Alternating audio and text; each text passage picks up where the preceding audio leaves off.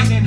We ain't giving up now. Who could be satisfied for what we living in now? I figure by now my songs of yesterday fade out, but they still relevant, and it hurts somehow. How come the masses still need classes? It should be obvious to what they do to our asses. Passes by like a false sound, hard to reach. It's hard to speak without sounding unique. Black power is New Orleans. Black power is you and me.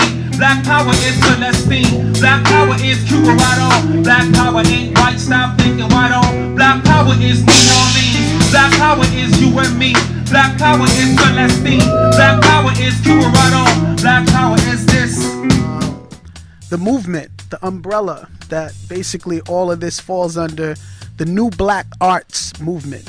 Let's talk more about the different entities that exist under this umbrella, because I know it's a lot of different things. Yes, yes.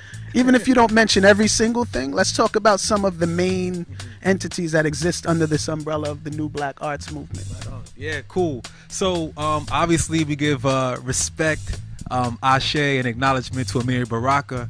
Yes. And also Nikki Giovanni, Sonia Yes. Sanchez, you know, the last poets, for creating this path for us. So the new black arts movement is reimagining, reinventing, recreating, honoring the legacy of the original black arts movement. Absolutely. You know, with that understanding that even our ancestors and the previous generation, obviously we didn't all get it right.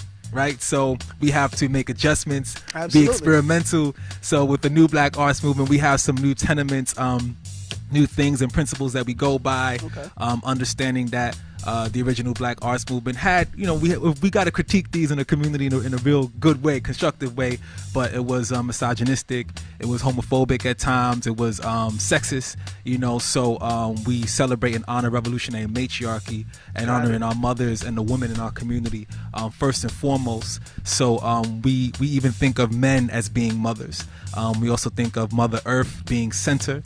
You know, taking the same tenements of publications and independent art, which is what we're doing through hip hop anyway, but adding some of these things of indigeneity, 7 generations ahead, 7 generations behind, art equivalent to politics, which is also something that the original black arts movement did naturally. Absolutely. Right.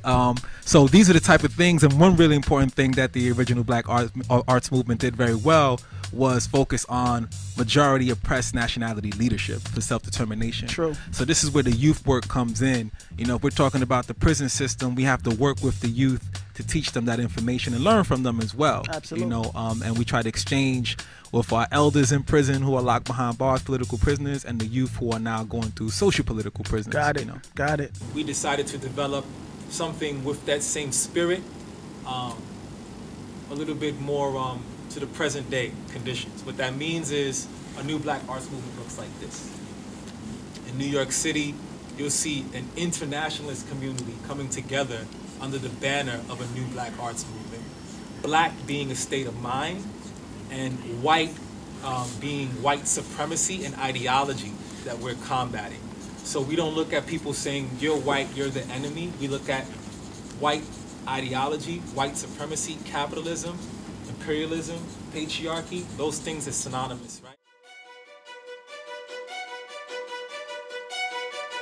Not thinking of individualism, individual self, and I gotta get money, and I gotta pass this exam, and I gotta I, but how does your freedom affect the community, and how not to oppress the community with your freedom? How do we want the world that we live in to be? We start now.